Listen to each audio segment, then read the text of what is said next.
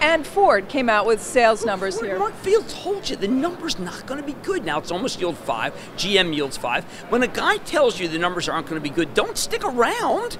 He's telling you that the stock's going to go lower. I mean, there's no real science to this. When a CEO says that things are tough, don't interpret that things aren't. What about the auto sector overall? What's your view? I don't like the auto sector. It's like the auto sector. Is there any other way to play don't it? Cast it correctly, call the top.